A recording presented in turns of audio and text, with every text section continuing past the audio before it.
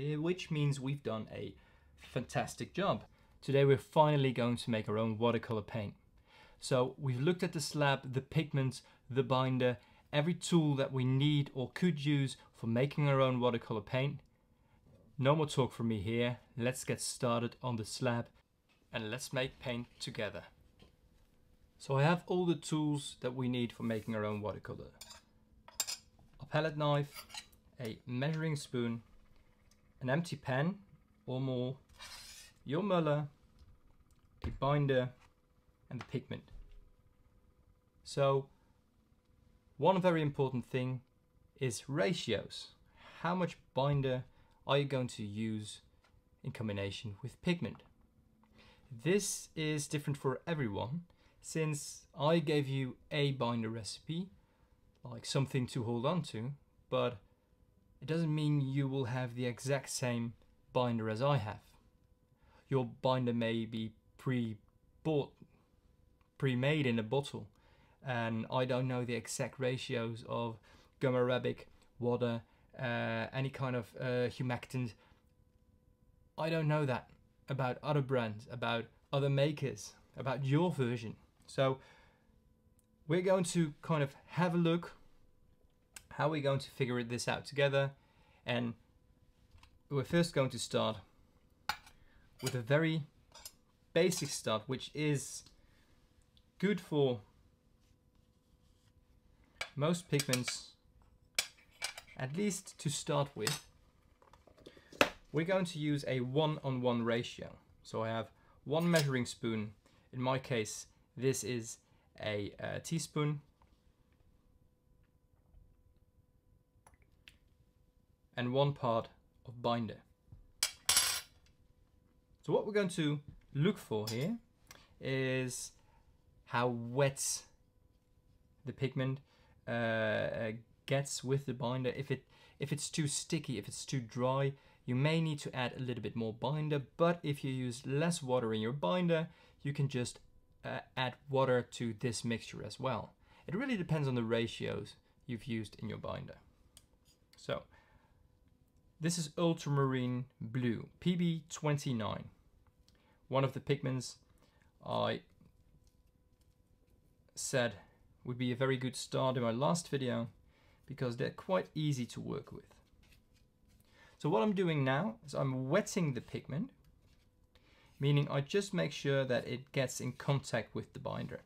So there's no more puddle of binder and no more little mountain of dry pigment left on my slab. So if you don't have a Muller, you could use an improvised version like a glass that I showed you, but if you work this long enough with a big palette knife, you can get pretty close. It's not the best way, obviously, but in this case, with this pigment, it actually works pretty well. But we want to make the best possible paint that you can make yourself. So we want to disperse it as good as possible with a binder, with a Muller, I'm sorry. So you now have a wetted pigment. It looks, well, it looks like paint. And you might notice a smell of sulfur. This is very common with ultramarine blue.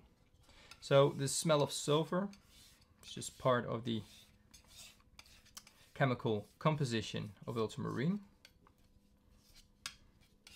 And some find it a little bit smelly, some find it a little bit too much for their taste.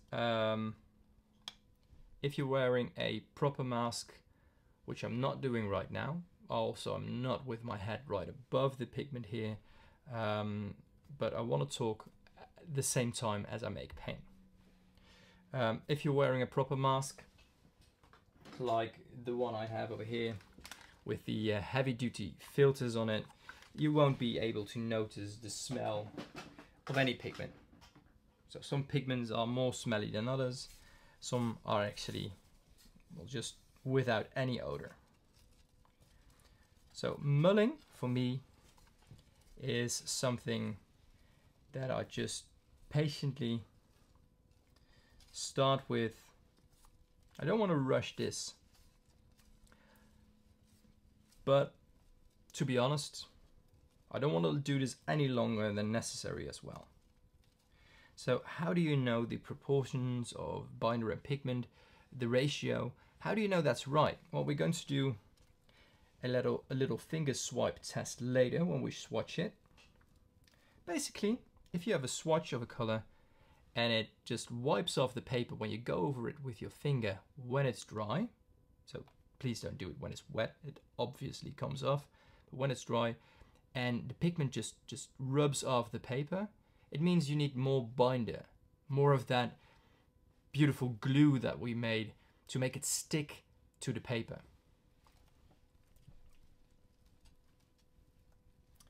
It could be the other way around. You use too much binder. Then you get kind of the bronzed, glossy edges around a watercolor swatch. If it doesn't have those bronze edges a lot, for some watercolors or for some pigments, but for some watercolor brands also, it's almost a thing that they all have. For some pigments, give it that little shiny edge a lot quicker than others when you use it in mass tone, so when you use loads of pigment on the paper. But for other pigments that just don't do that, you can barely see it.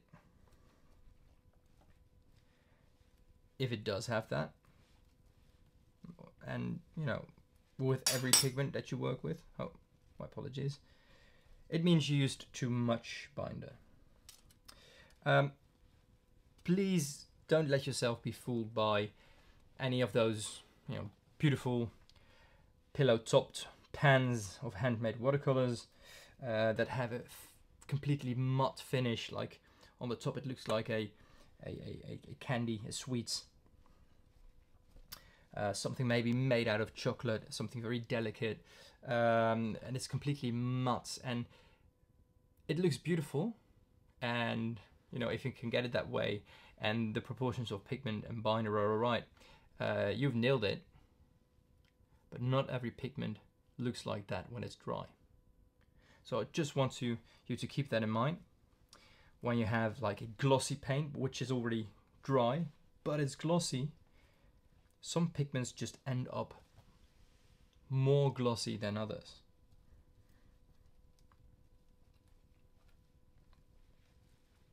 So I'm just patiently doing this, and I can use more surface, but when I do that, it would get a little bit too dry.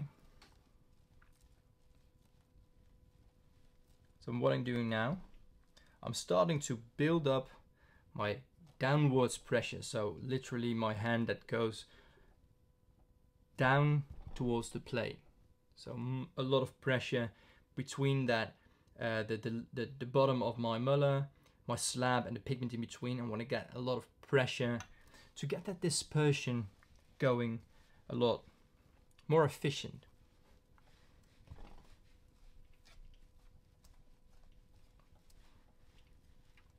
In some other videos, I've used the Hagman gauge, the grindometer, or, well, there's more names for it, but it's the Hagman gauge, and it's a tool to see if your paint is dispersed well enough. Well, you can do it with this little, just quick little trick. You can use the side of your palette knife and just swipe along, just somewhere in the middle, somewhere where it's evenly spreaded in your paint. And you can see a beautiful transition from, I'm just going through it, from the master, like fully opaque layer of paint over, sorry about that, over there, towards this one, which is just, you know, my glass surface stained with a little bit of pigment. But this part in between here shows a little, just a graduate piece of going from that opaqueness of the layer of paint towards that very thin layer where it just gets transparent. This is a neat little trick. If you don't have a Hagman gauge, you actually don't need one. It's just a tool to make your measurements more precise. But you can eyeball it like this. If there's any visible pigment particles within that line, you need a little bit more mulling. If your paint gets too dry, too sticky, with an easy pigment like ultramarine blue, and you think, okay, I need to mull it a lot since, I don't know, mine is just, it has some grains in it, like lumped together pieces of pigment, and it makes that sticky sound, and it makes it really hard to have control over your muller. This is always filled with distilled water here, and I'll refresh it almost every day. It has I try to wash it as well, but it just gets some pigment stains on it when, you know, sometimes it just falls over. All my hands are dirty and it gets here, but nothing wrong with just adding a little bit of water to help you. As you can see, it's sticky here, but as soon as I touch that water, you can see the layer between the muller and the glass gets thinner. I gain my control over my muller. The paint doesn't have any control over me right now, so it's not that sticky anymore. There's no resistance with the paint going on. I can easily control it, and I can just easily mull along. This was a teaspoon of pigment, and I'm pretty sure that, you know, we can do it like, maybe clean it first. That's the way. I'm pretty sure this is a finished paint. It's that easy. It's that quick sometimes. Some pigments take an hour for a quantity like this. Some people mull for hours, and I'm just talking about a quantity like a teaspoon or maybe 2 teaspoons, but I've never mulled for multiple hours. And I noticed that I almost was mulling for a very long time when I use my muller in relax mode. So, you know, just putting my hand slightly, I'm not using any downforce here, but just using my hand, and I'm making like those 8 shapes or little circular motions all towards the middle, which is another kind of trick to get maybe some dry pigment particles all gather within the middle, and then you just go do that sideways, up and down, whatever works for you. But this movement is not the only thing that makes mulling mulling. It literally doesn't do anything more than going with your palette knife over your slab or over any smooth surface. This is maybe even more efficient. As you can see, it forms thinner layers, which means that binder and the pigment particles get intertwined, get dispersed more efficient, more easy, faster. I don't know. But this would work better than if you only use a muller like this. So it eventually would work, but you need a longer time. So I was trying this out, and I noticed when I use a lot of pressure, and when I really use a lot of pressure and I make small motions, you can see I get that same transparency here. So I can almost see the glass surface through those little circular motions a lot more. I'm just going to do it here again. A lot more than I would do this. Hopefully it's visible for you. But this just takes longer. So like I said, downwards pressure on the slab with your muller. A little bit of elbow grease. Just a little workout. Gets the job done way quicker. So a beautiful Mullers stamp here, but this is precious paint. Right, this is not the most expensive pigment at all. One of the most cheap pigments actually. But still, the paint that we made is precious. So we want to get as much as possible of that slab. So as you can see, what I'm doing here, I'm holding it quite steadily, but I'm using this finger to actually make it like the pressure towards the plate. I make that blade completely aligned with the plate. So as much paint as possible comes off.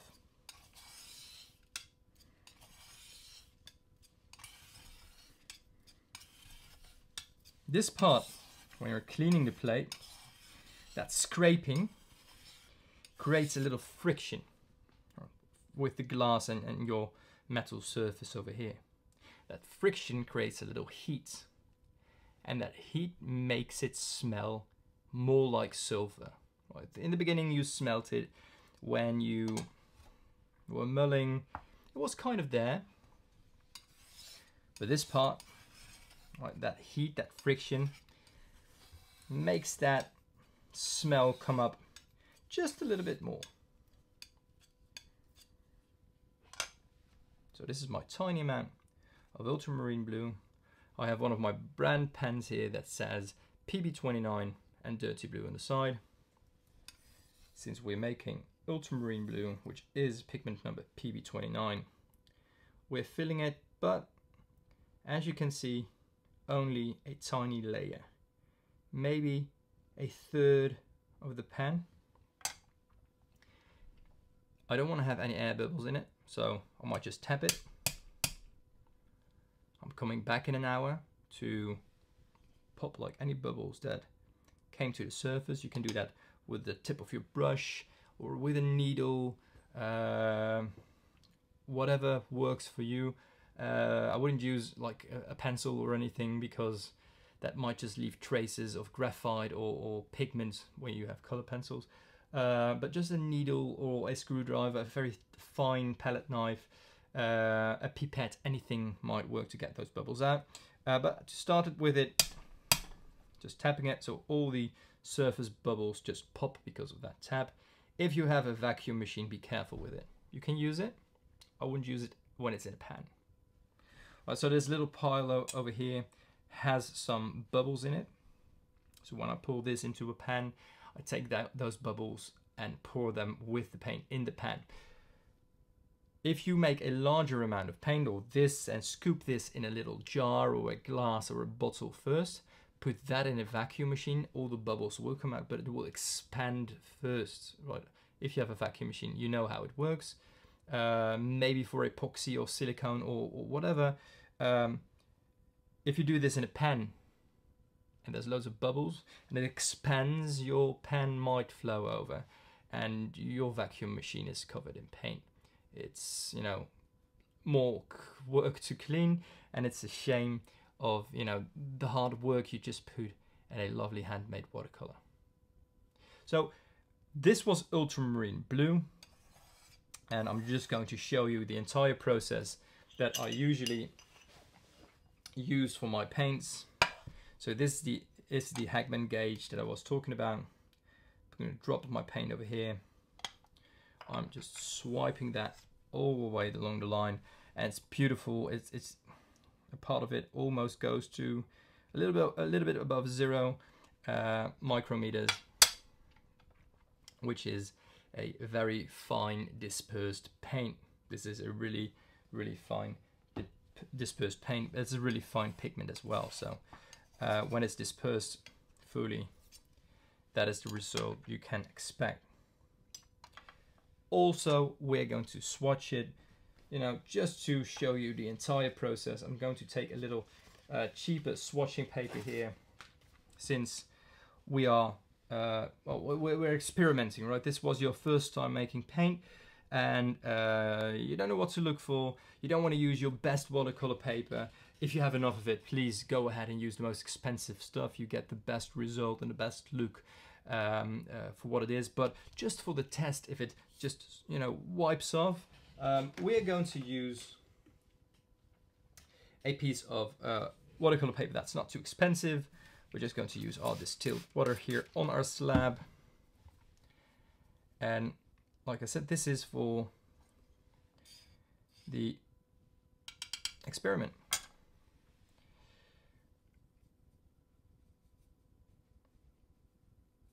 So from this point on, when you're working with a new pigment, please don't fill up all your pans before you try this, right?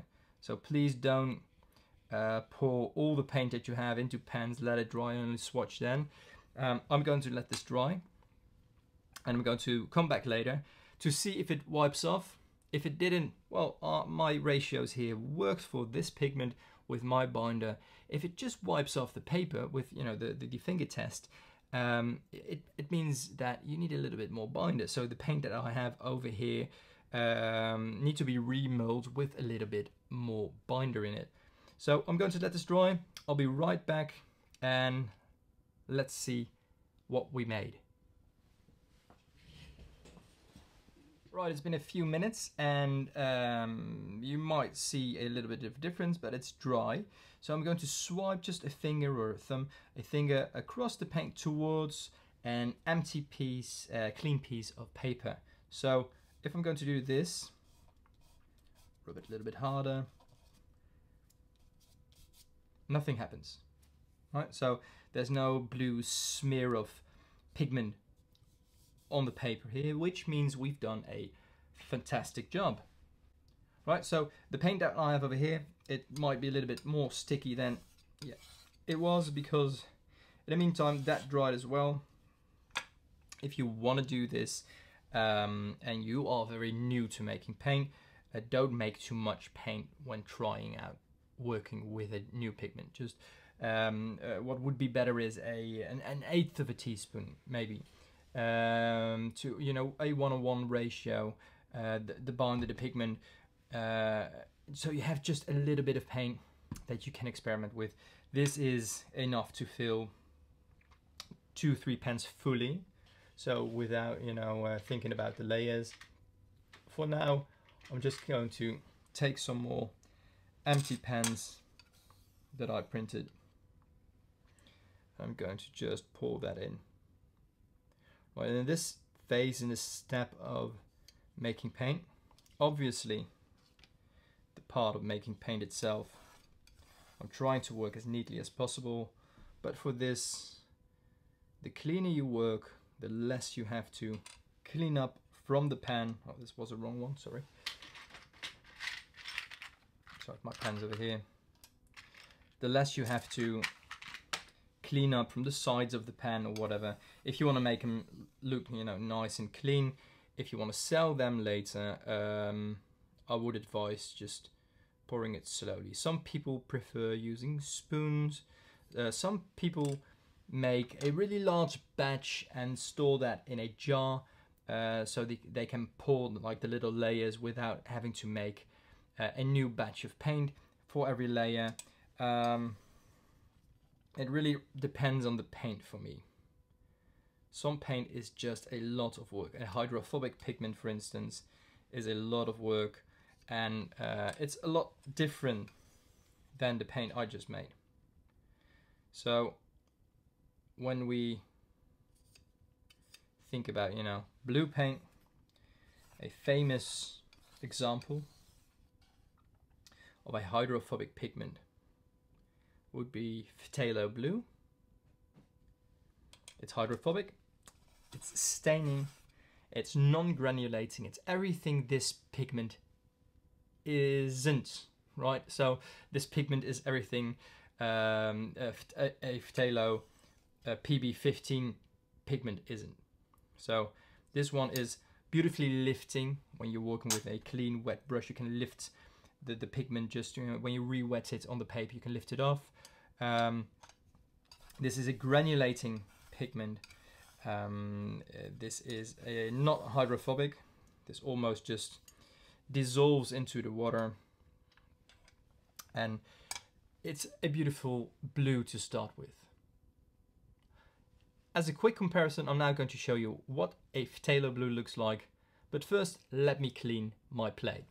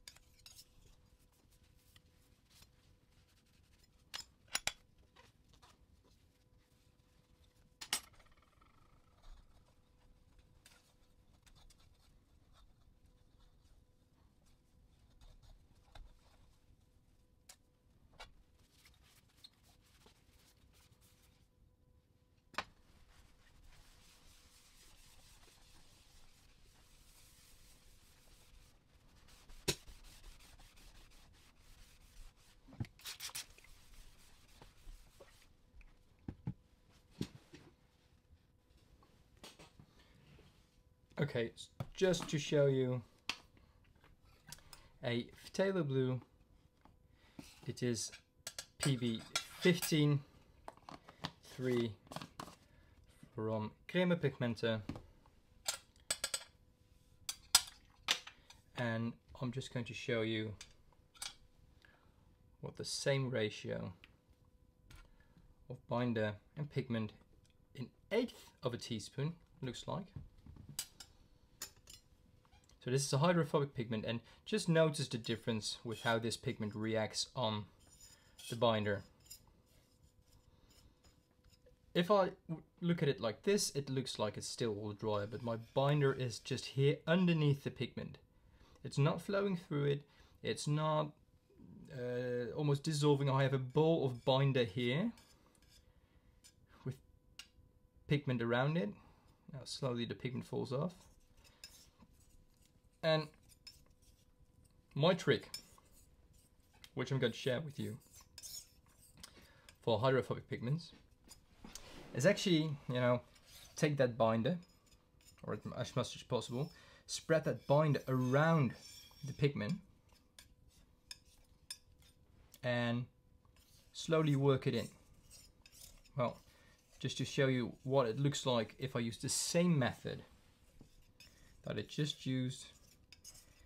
You can see I'm just throwing around with a lot of dry pigment.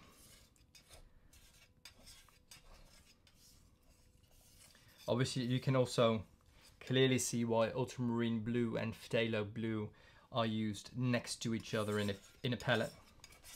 This is just such a totally different blue than ultramarine is. This is phthalo blue green shade. You also have a phthalo blue red shade, which is still very, very different from ultramarine blue. Not only in the hue of blue, but like I said, the characteristics of it. It's hydrophobic, it stains, it's... I'm going to use my small Muller for it, by the way. It's non-lifting, or at least the liftability of the pigment from the paint is quite hard. It stains a lot.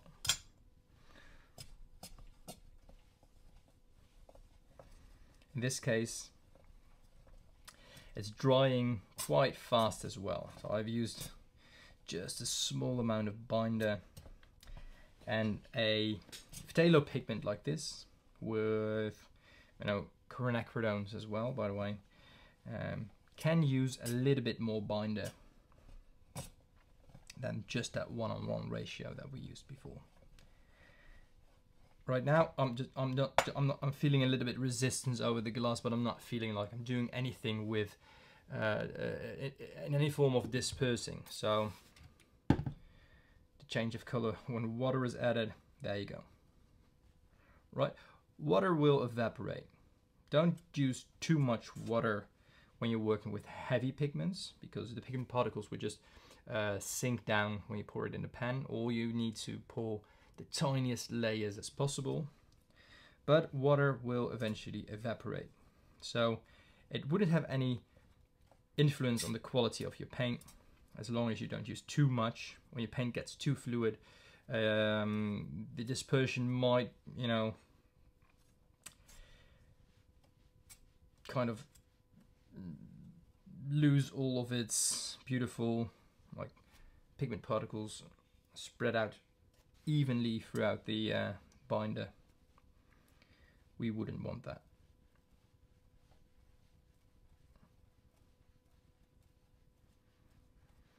So for the viewers that come here more often, have seen more of my videos, all lives where I have the same perspective most of the time, you might have seen something different here. I have a black rectangle underneath my slab, underneath the rubber.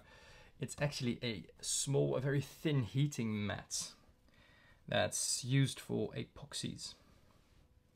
And why did I add that?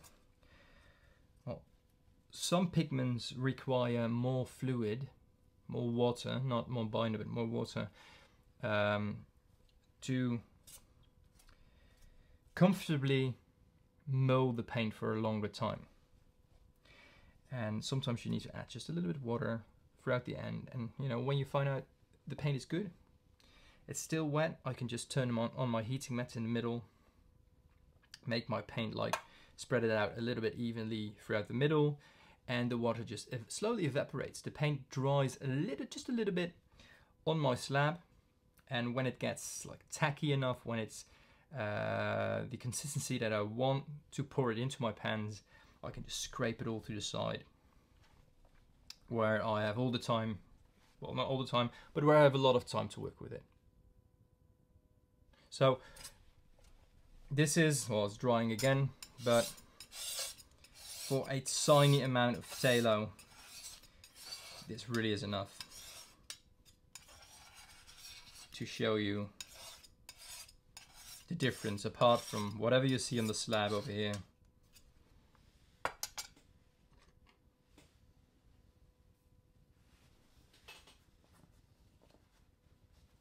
So I'm going to take my water again, and I'm going to just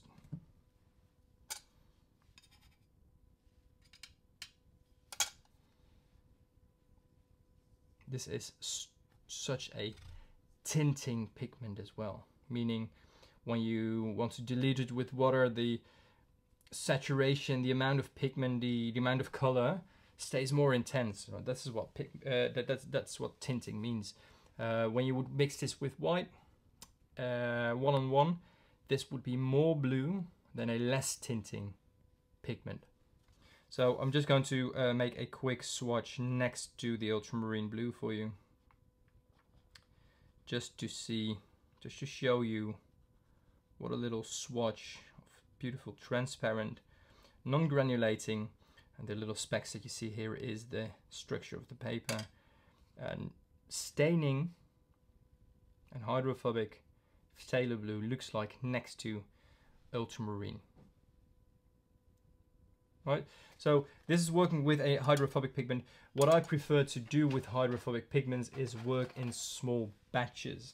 Not only because hydrophobic pigments take just longer to wet, as you have seen. My apologies for that noise. But also you saw that, especially in the beginning, the dry pigment was just moved around. And with phthalo pigments, dry pigments are so fine they can just easily rise up in the air, especially, you know, I still have a little bit of distance, enough distance here from my face towards the slab, but I wouldn't make any large batch here just for my own health and safety without wearing a mask. And in particularly just not any large batch of this pigment, because of that little pigment particles fly around, because it's not only the breathing in part, but if it's in the air, in your atmosphere, in the room where you're working, you don't want it to be your bedroom when you know the entire air is filled with phthalo particles. It might not be on the list of harmful or toxic pigments, but there have been some researchers that well, it's not good for you. So even if it's not a toxic pigment you're working with, always health and safety first. Right, so as you see, I got a little bit of blue, and that's just from the powder. That is probably, let's have a look with a clean finger. That's probably blue from the side over here. It's not even paint, not too much. But this is just enough for a little dot pen of my own design. Showing you this again, this is not dry. I can show you if this wipes off the paper with the same test as I've done this before. When it's dry, in the meantime, I'm going to clean up again. So ideally, when they're drying, put them in a place where there's not too much dust or no dust at all. If you have animals and you just lay them on your desk or within little wire racks, please don't let your cats crawl over them, because dust and hair might get trapped into the paint, and especially when the first layers or any layer is drying and there's dust or hair in it, it's almost impossible to get out. You need to re-wet it with water, to just use a brush and get everything out. It's just a waste of time, which you can use to make other colors or make more layers, right? So think about all those aspects when you're making it for yourself, and think, okay, I'm not going to let it dry in a pan. I want to put it in a tube. You can buy empty tubes, just scoop it in. Ideally, if you like that consistency better, let the paint dry a bit on your slab, so spread it out so the water can evaporate it, so you can scoop it and kind of drizzle it with the syrupy consistency into a tube, just a little bit easier. Also, it comes out of the tube more easy. Plus, when you want to store it for a longer time in a tube, make sure you get that syrupy consistency. So you might want to cover your slab for a while with a tray or something to keep the dust from getting into your paint, because when you want to store it for a longer time, or you need to ship it somewhere in a tube, and it still has a watery consistency, it might just shift and, you know, separate the binder and the pigment particles, or just the pigment particles might settle all the way on the bottom of a tube when it lays flat. You don't want that. So all those things are aspects you need to think about before you start even pouring it into something, right? So I have the Phthalo Blue PB15-3 next to PB29, and well, I can show you this. This is the reason why I have them next to each other in my mixing palette. We have a lovely structural granulating blue, a warm blue, which gives that nice touch of granulation. It gives that effect. And we have a staining, as you can see, it doesn't wipe off. So we did good again. Phthalo Blue, which leans to the green side of the blues, to the other side of the spectrum, and these are beautiful to mix with, you know, yellows, reds. You get different hues of violets, greens, neutrals, whatever you want to make with it, right? So if you have something similar like this, let me know down in the comments what you thought of this class, what you thought about your first experience, or maybe the experience while making paint with me. Tell me all about it in the comments. Please share the video if you liked it. Give it a thumbs up. If you don't already, please follow my channel. I need to say all these things because I want to spread this as much as possible. I want everyone to enjoy the art of paint making. But I want to share this with as much people as possible. I had a question about another binder. If you know who you are, you know what I'm talking about. I talked about that in a previous video about the paint making. That comes up in the future. I'm working on a series about pigments, pigment families, the quality of different pigments. Loads of stuff coming up about the subject. I'm back again for those of you who have waited for this video for a long time.